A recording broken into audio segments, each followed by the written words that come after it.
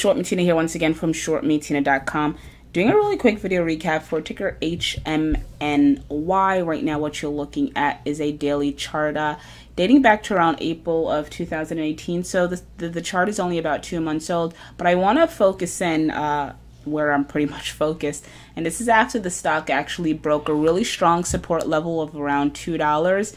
And it's been nothing but lower lows since then. So I've been doing a lot of videos on ticker HMNY. So folks already know that I'm long, right? I think I got in. Well, I'm not going to get into exactly where I got in, but obviously, you know, no surprise, I am underwater. However, the difference between, you know, me being underwater versus a lot of other players in the game is that I speak a lot. And if you go to shortmetina.com or if you become a premium member, I will drill this into your head like a gazillion times, right? Risk reward, understanding that when you take a particular trade, or some trades need to be looked at as speculative, right? So with HMNY, if you look at some of my earlier videos, I believe I indicated, yes, it is speculation, meaning it can go boom or bust, right?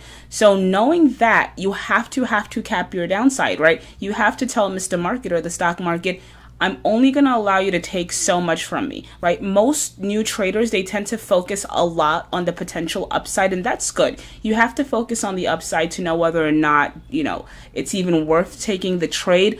But, you know, you can't get like lost in that upside cloud potential, if that makes any sense, right? A lot of professional traders, right, they focus on their downside. What's going to happen if I am wrong on this trade? And prior to getting into HMNY, those are the questions that I asked myself, right? I said, well, what's the potential upside? And I came up with a number. And I said, well, what's the potential downside? And my downside absolutely was this stock going to zero. So I've already accounted for my risk. So that means that if my trading account is like $50,000, I'm not putting $40,000 of it into HMNY. That's ridiculous, because there's the potential for me to lose all, right? So again, I talk about risk reward a lot. So for me, if my trading account hypothetically was around, let's say, $50,000, the most that I would put into HMNY, the absolute most, might be, right? Not even, I would say it would be probably anywhere from $1,000 to $1,500. That's called risk management, right? So that means, well, you should know what that means. I'm not going to get into that too much, because that's not the point of this video. The point of the video is, as I indicated in my last video, I think I did one on Friday or Thursday, the point of the video is, if you're on the sideline, there really is no extreme rush to get in. Why? Because HMNY has not put in a floor, it has not put in a bottom, and that's what we're looking for. It continuously puts in lower lows, which means that it's still in a downtrend, and it has not found its footing as of yet, right? So let's look here after the stock gap down. We consolidated a little bit, right? I'm pretty sure folks jumped in around here thinking that the stock was going to pop or this was the bottom, and look what happened, right? After it broke, it consolidated for a couple of days. After it broke that 55 cents low, it went as low as around 40 cents. A lot of folks, I'm sure around here, was like, well, this has to be the bottom. You fast forward, then the stock was sitting at 33 cents here, right? And the theme has remained the same. And I think around here I said, guys, do not get excited. The stock has not stabilized. It has not put in a low. Throwing in money here, again, although it's complete speculation, it'd be speculation on the silly side, for lack of a better way of putting it. Anyway, fast forward to today, and look, we have yet put in another low, right? On above average volume, like people are liquidating, investors are getting out. The stock can very well go to zero, although I doubt it.